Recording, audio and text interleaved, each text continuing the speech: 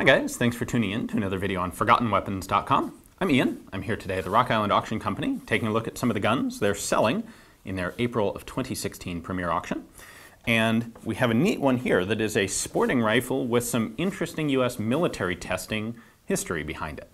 So this rifle was manufactured by the Walther company. And it was manufactured probably sometime in the early 1930s. We know for sure from the proof marks it was made between 1893 and 1939. The proof mark is early enough that we know it was basically pre-Nazi era. However, exactly where it was in the 1930s is a little hard to say. However, what's neat about the background of this rifle is that the design, the mechanical system, was patented by a guy named Karl Heinemann. And initially, these were manufactured by the Rheinmetall Corporation out of Switzerland. And the patent was done in 1927. In 1928, Rheinmetall manufactured a couple examples, and they sent one to the United States for military testing. And it was tested in 1929 as part of the US government's ongoing search for a self-loading military rifle. And in US testing, it didn't work out well enough. They had a number of problems with the rifle, and it broke some parts. You know, this was the military version, it wasn't quite up to it.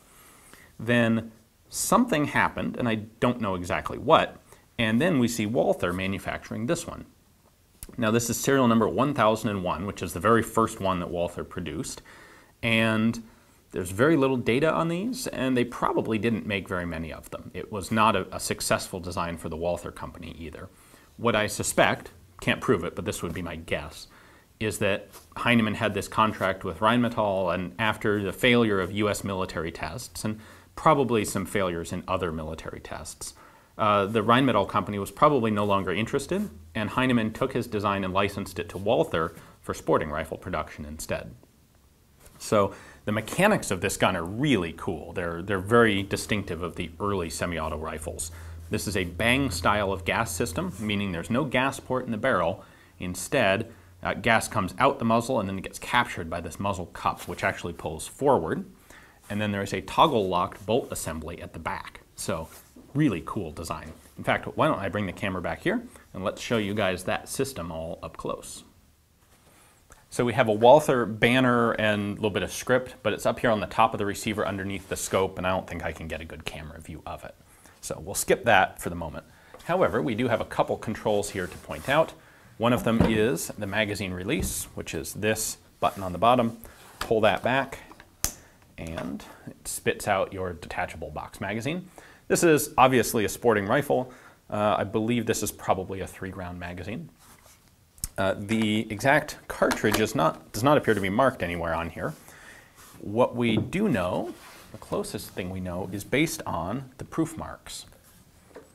So here on the left side of the front of the receiver, we have a couple of German proof marks. The crown by itself is just a primary proof, and the crown N is a smokeless powder proof. And then that STMG is an abbreviation for a metal jacketed or a steel jacketed bullet, as opposed to a solid lead bullet. And then it's marked 18.3 GR. That indicates 18.3 grams, which translates into about 282 grains. And that would be the bullet weight. So we don't know the cartridge, but we know it had roughly a 282 grain bullet, and the bore measures approximately 10.5 millimeter.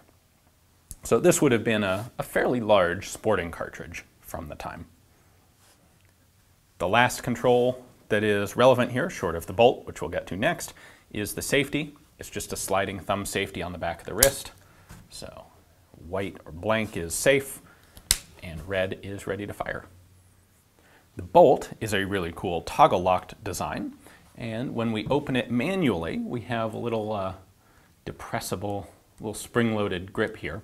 That allows us to open the bolt. If you don't depress that, the bolt is locked, because of course you want it locked when you fire off a 282 grain 10.5 millimeter bullet. Now if I depress that, I can then pull this out, and we have a toggle action here. So the idea is when this is closed, it acts like a knee joint, and force on the front pushing backward won't open it up. Instead, it won't open until something cracks this joint open like so. So I can do that manually by depressing this lever, or I can do it automatically, which is the way the rifle does it. You can see that there's this triangular thing back here. What happens when you fire is that this is pulled forward and it hits this round protrusion, this round roller on the bottom of the bolt, and that pulls the bolt up like this. This is actually pretty similar to how the Luger toggle works. As the top end of a Luger slide reciprocates, the toggle knobs hit an angled piece on the back of the receiver like that, and that's what cracks the toggle joint open so that it can cycle.